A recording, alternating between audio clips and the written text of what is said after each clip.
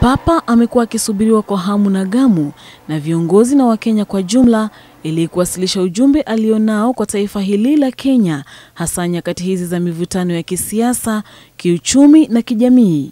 Jorge Mario Bergoglio, raia wa Argentina, alizaliwa mwaka 1936 na ndiye mshirika wa kwanza wa shirika la Yesu, yani JESUITS, kuteuliwa kuwa baba mtakatifu.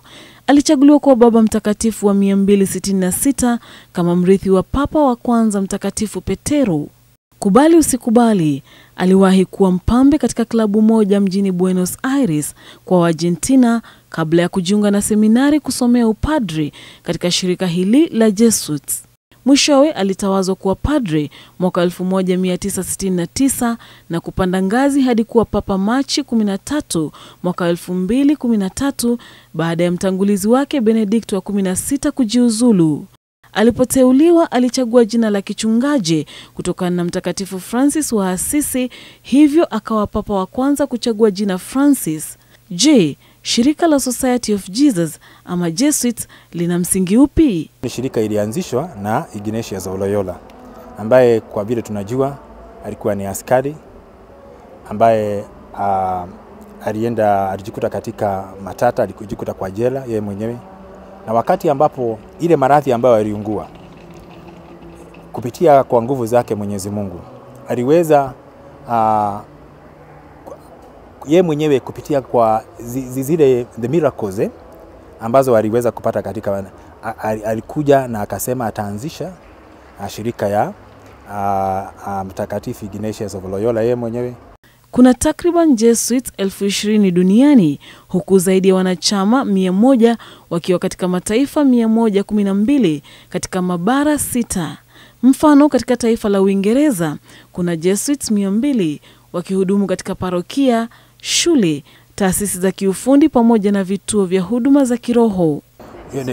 Ni walimu, ni wakufunzi, wanafundisha, wengine ni madaktari, all professions, yeah, they're very much exposed in all corners of the world. Yeah, there are those who are lawyers, professionalism, they are very good. They also concerned about the flock, wana kondoo, na hao wenyewe wanajulikana katika kanisa inategemea sana na the Jesuits. Vilevile Papa Francis alichagua jina Francisco kutokana na ari yake ya kuwahudumia maskini alivyofanya Mtakatifu Francis wa Asisi. The point of departure in life was to take care of all, particularly those people who are oppressed by various challenges. Hiyo changamoto wamepata katika maisha. Shirika la JESUITS hutegemea nadhiri au viapo vitatu alivyozingatia muasisi wao Mtakatifu Ignacio wa Loyola alipoumizwa kwenye vita na kuanza shirika kwa dhamira ya kuzingatia mafunzo ya Yesu Kristo kwa njia mpya. Ikizingatiwa kuwa Ignacio alikuwa mwanajeshi, JESUITS huitwa kwa utani wanajeshi wa Mungu. Ukiwa kwa hiyo shirika lazima kuna mambo matatu utaapa. Lazima wewe mwenyewe, kwa sababu umekuwa mwaka huu umekuwa mwaka wa wale ambao the consecrated people, and he's one of them. That's why he chose this year to be for the consecrated. That means the vow of poverty.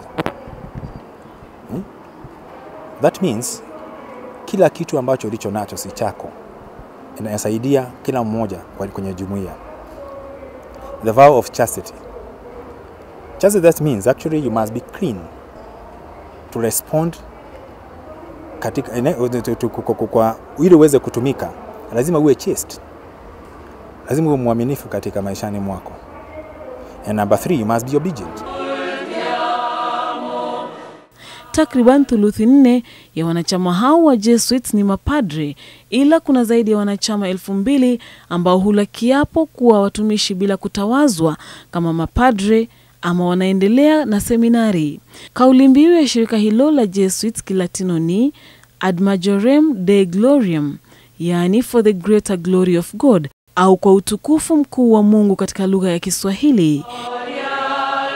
Hata hivyo, shirika la JESUITS linasemekana kuwa na ushawishi mkubwa katika kanisa la Kikatoliki kwa wakati huu. Hilo bila shaka linatokana na ushawishi na uadilifu wa JESUIT mwenzao Papa Francis wa kwanza, ambayo mbali na kuwa papa wa kwanza kutoka shirika hilo, ndiye papa wa kwanza kutoka Amerika, wa kwanza kutoka mabara ya kusini mwa dunia na wa kwanza tangu raia wa Syria Gregory wa III kuteuliwa kutoka nje ya Europa. Diana Kendi, QTV.